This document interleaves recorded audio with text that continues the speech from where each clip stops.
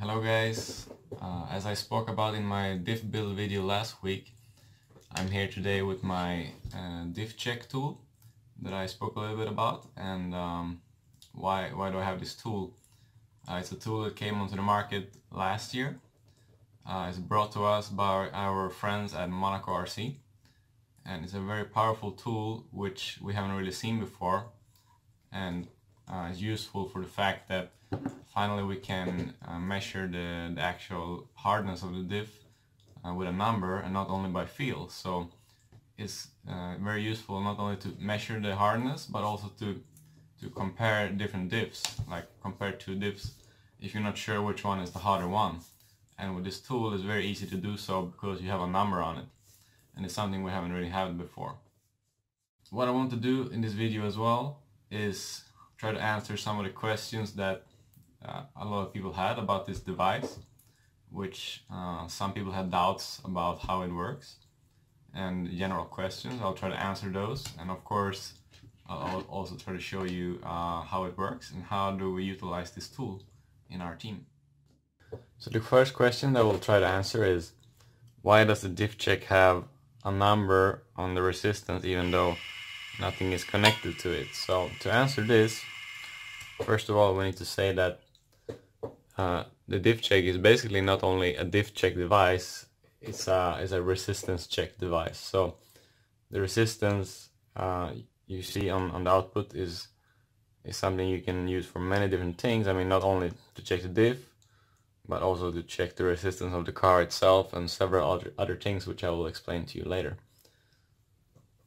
But also for the latest batch of the Diff Check, the resting value, so to speak, it changed a bit, but this doesn't mean that the product doesn't work. It only means that some of the components inside of the product changed, and you will have to change your reference number for your work. So the question is then, is it possible to set this parameter to 0? It's not possible because of the way the components are set, in which way they are so delicate to measure many different things, and to do so you would have to remove the sensibility of the Diff Check device. And also you need to understand that the value that the device shows is the same regardless of the input voltage. So it doesn't matter what kind of power supply or such that you're using, it will not affect the value. So actually I'm running mine of a 7.4 volt battery pack, and that works just fine. It's very convenient to use in your pit. You don't have to hook it up to your power supply.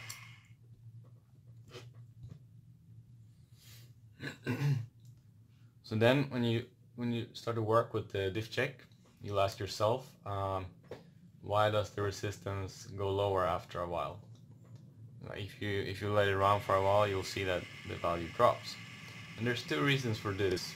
The first reason is that one of the components is lubricated by grease, and when the grease stays without movement, without being used for a while, it becomes sticky. So then you would have to, not to break in, but you'd have to warm up the device to make the lubrication free, and so that it won't affect your measurement. So what you do is just let it run for about a minute or so until it becomes consistent. And the second reason for the resistance going lower after a while is temperature. So how can you use the Diff Check as precisely as possible? You need to make your own references for the numbers. So this first of all is related to ambient temperature, like I just explained. It's related to the temperature in the room or the temperature outside, if you're outside. And yeah, you need to write these down so that you know what you're working with. So for instance, as I spoke about earlier, I'm gonna warm this up for a while until the value becomes consistent before I start to work. And I'm gonna show you an example on how to measure two different diffs.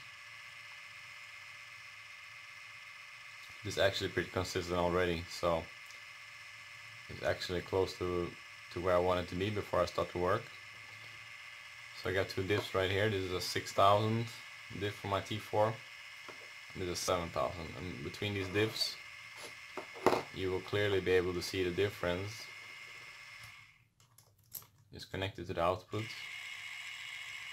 So there's a high 1200, a middle to a high 1200 first, and then when it becomes warmer, obviously it drops because the oil inside of the diff warms up. But we want to compare it with a 7000. The value is instantly a bit higher to show that the viscosity of the oil is heavier in this case. I mean, you can even compare two diffs with 6000 and you may just get a small difference in the value, but it will be very helpful for you on the track to try to determine which direction to go with your setup. And this is how we use this tool. And the tool has several other uses as well. We've seen lately, because of different adapters, like this adapter for 112. I can connect it to the rear axle on my 112, and I can check the gear diff or the ball diff hardness on my 112 car very easily and quickly. And there's also an adapter available for the 7mm nuts of my touring car, so you don't even have to remove the diff from the car.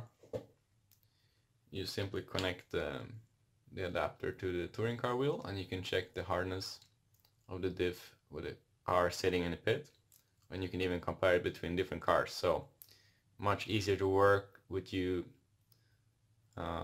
being in a team and trying to compare setups between different guys in the team.